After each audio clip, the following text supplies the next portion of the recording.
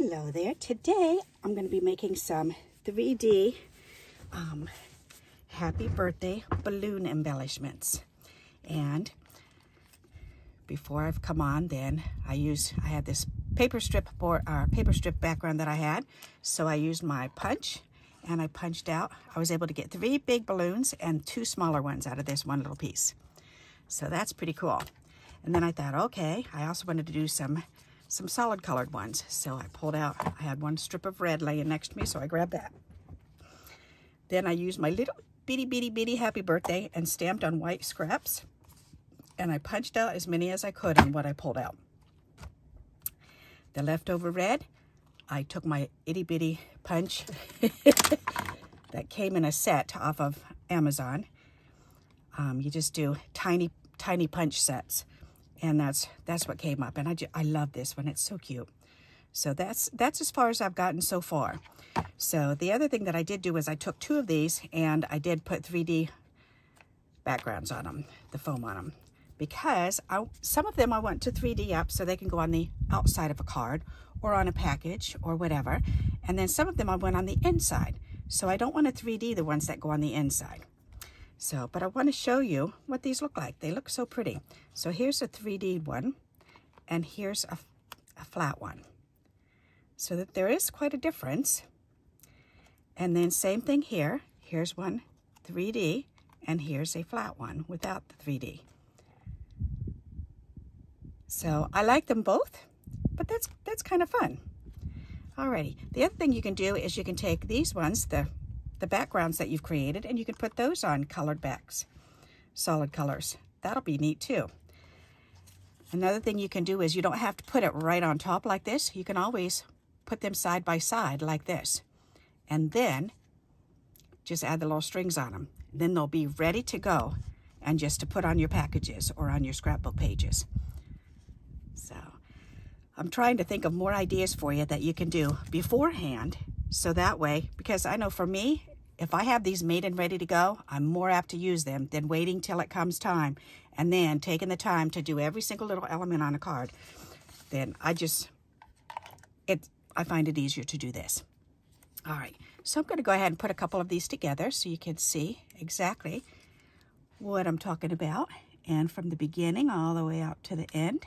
So there's a 3D one, and I do have these little flowers, so I thought I could add a little flower up on the top. That would be adorable. Isn't that cute? That's just so adorable. Then I can use my string, and I can go ahead and I can make a little bow for it.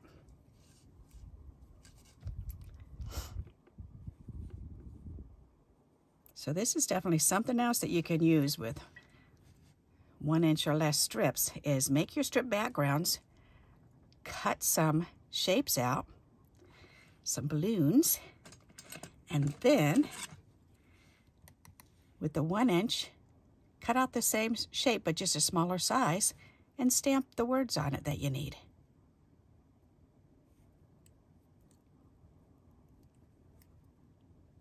Alrighty, I love making these itty bitty ones. They're so cute.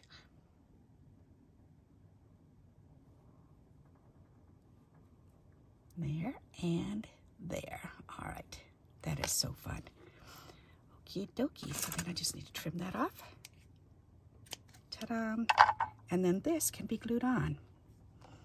And I think you could either put it right on top of that one, or you could put it underneath in between the 2 of them. That's kind of cute too. All right, I kind of like it in between. That's cute. But I kind of like it on top too. Okay, well this one I'm going to do it on top. That's fun. So you can do it either way. And then we just need a little teeny dot for in the middle, a little bitty gem. And we're doing it all red, so we may as well do a red one. 1 dot, 1 little dot.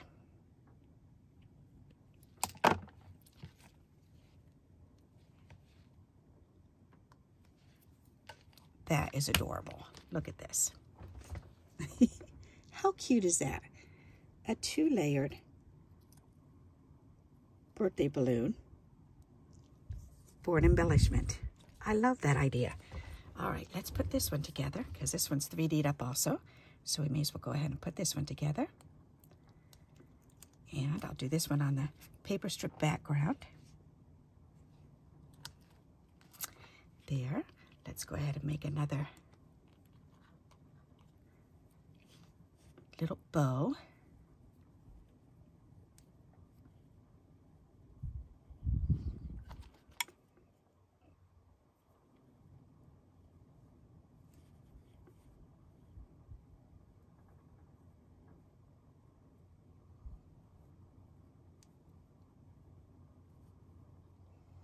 There, pull that nice and tight, and then pull those tails nice and tight.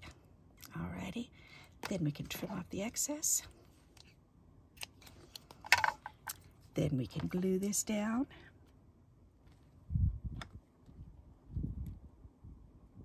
Even the smallest of the tiniest scraps, we can use those up to make embellishments.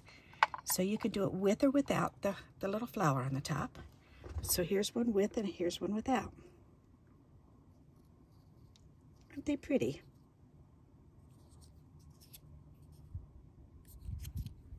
Alrighty, so we've got one of each there. Okay, now we're gonna do one of each just flat. That one and this one. Alrighty.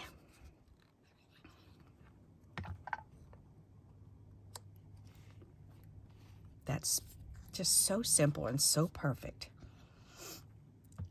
So imagine if you had some of these done and put these in a little container and you had them set aside so that way you can use them at a later date, and you have an empty card that you've made and you just need to throw a happy birthday on it. Then you can certainly do that. That would be cool. Here, I have this one sitting here that's not finished yet, but you could definitely throw that on. I would throw the red one on for the contrasting color. And look at that. Isn't that adorable? Just put that on, and then all you have to do is add a string to it. Isn't that cute? For the inside, you could do a flat one for on the inside. Just put it in there, put it in the middle. So what do you think of that? Isn't that a fun idea? I think I'm going to go ahead and add another flower to this one. Since I've got those little red flowers made up, I may as well use them. Although I do have my itty bitty flower jar, because I love to have flowers, as you know, pre-made and pre-punched out. All right, better get that back rub. That's giving me a hard time about staying down. There, that's better. All right, so this needs a gem, and they both need a bow. So let's do that. We need a gem on this one. I guess I could put just a gem on this one. It doesn't have to be actually, I could do a set of 3 gems on that. That would be cute. Let's do that. All right, so we need a red gem for this one.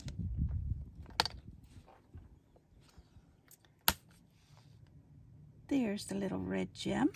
Ta-da! It's so cute. And this one has blue, yellow, and green. So let's do that. We've got yellow,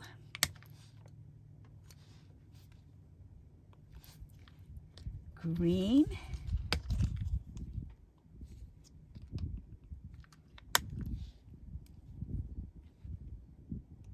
and then I need blue. That bright blue right there. That's going to be pretty. Oh, that looks so cute. All right, now let me make a bow, and then I'll hold them up closer. That is adorable. Now I want to add the little gems on. Okay, I've got to do that. And then I'll do the bows. That is really cute. 1, 2, 3. Okay. All right, this has got brown, green, and blue. Okay. And I have a brown one right here.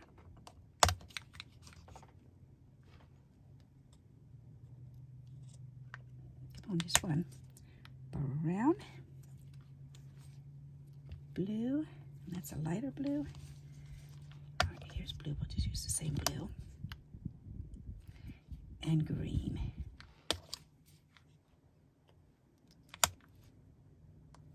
That is so pretty. Oh my goodness. All right, so now I need 2 more bows, and then I can lift these and show you. That's so fun.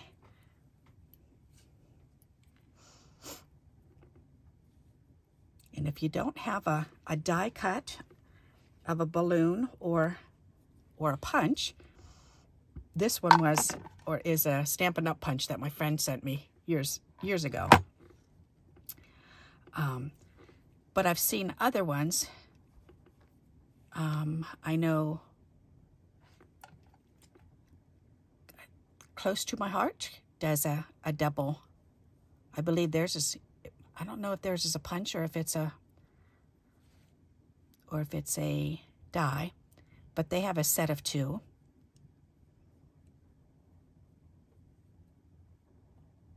And I've seen them on Facebook, Barbara. On Amazon, there are stacking. You can get stacking punches, they're called. And you buy sets of them with 2 or 3 different sizes. And I like to buy them like that because I like to make my own embellishments. So this comes out perfect. All right, so let's go ahead and add this one on. There. And now I just need to make 1 more for this last one. I'm really getting a lot of bows and string off of this spool. I bet it's going to last me till after I die and my grandkids have grandkids. That'll be a lot of generations going through this one spool.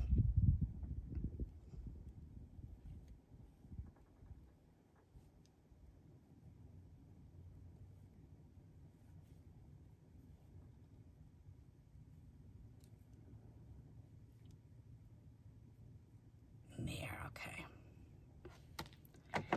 Then we can trim it. And then we can add it on here.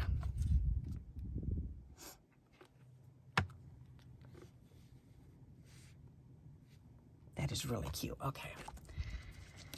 So let me put this on a card and I'll bring it up closer so you can see. Here are the 2 paper strip background ones, and here are the 2 solid color backgrounds. Whoops, and I just moved that out of the way. All right, stay on there. There. You can see the difference. Aren't they pretty?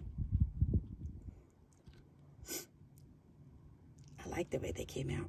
So I hope you like this idea. If you do, please give me a thumbs up. I'd appreciate it. And check through your dies and your punches and see what you've got. See if you've got 2 different sizes of something. It doesn't have to even be a balloon. So, and if you don't have a balloon punch or die, then you can always make one, and I will show you how to do that. All you need to do is you actually need a circle and a heart. That would be the easiest way to do it. You need a little mini heart. Where's my pencil? Because if you had a little mini heart, then you could, if you had a little mini heart and then you had a circle, look how you put them together. See, a little heart and a circle. A heart would give you the little bottom, the little lips on the bottom that you need. And then the circle would give you the balloon shape. Isn't that simple? That's fun. And you just glue them together. You want to take a screenshot of that so you don't forget? Alrighty. So I hope you like this idea, and if you do, please give me those thumbs up. And until we meet again, happy crafting. Bye-bye.